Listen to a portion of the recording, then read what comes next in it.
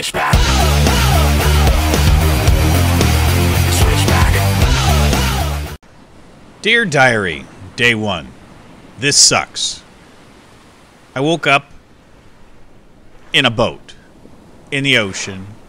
How the heck did I get here? All I've got is a paddle. There's a small islands around. Nothing. Where's my house? Where's my TV? Where's my computer? Where the frick is my bed? I hate this. I hate this. The only thing I could do was to try to paddle towards shore. That's all I could do. This day is not starting out the way that I wanted it to. Not even close. Dear Diary, this sucks. So I finally made it to shore. Apparently, I have psychic abilities, and telekinesis is now one of my friends. How the heck this happened, I have no idea. So I decided to survey the island. It was tiny, it was so small. See what was going to be available here. You know, there was little bits of sticks and stones and yucca plants, so I could get some lashing, so I could actually tie myself a hut together or something. But now it was time to survive and gather all the bits and pieces that I could in order to make the home, I guess. I just was lost, no idea what to do. Man, this sucks. Using what little I could actually find on the island, I was able to make some rudimentary tools. Then it was time to actually get to gather wood. And gather more wood. And gather more wood. And gather more wood. It seems as all I did was gather wood. It was going to take forever. Food was scarce, and all I'd been able to find was a few coconuts. But by the time I was done, I realized that night was fast approaching, and all I'd done was just gather resources. I hadn't built anything. Nothing at all. Just this crude axe. I was tired.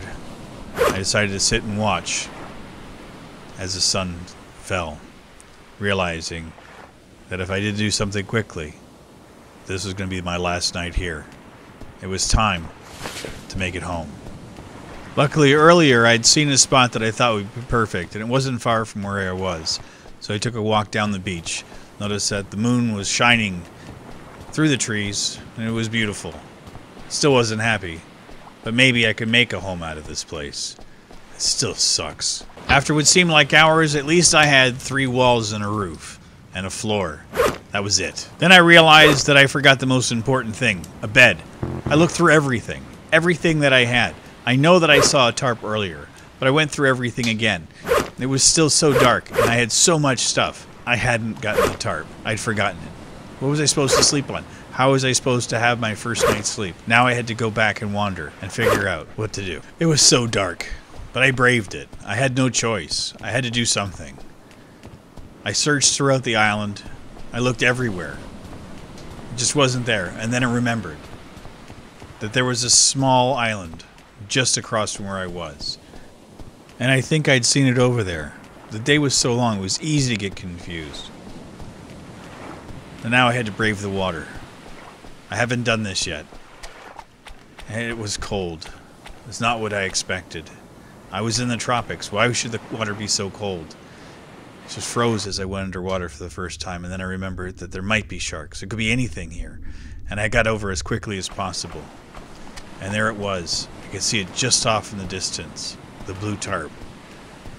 Hopefully, this would be enough to get us through the very first night. I just pray. Before heading back to the comfort of my fire and the home that I created, I decided that I should probably take a look at this island, see if there was anything else. Maybe some more food, something that would make life livable. And then I spotted it. In the distance, I wasn't too sure. I thought I was imagining things. How the hell could this show up here? How could there be a shipping container out here, just by itself? It made absolutely no sense to me. Like, was this in my imagination? Was I dreaming? Was this even real? So I hit it. And it was there. Like, how did it get here? Like, I don't even know how I even got here.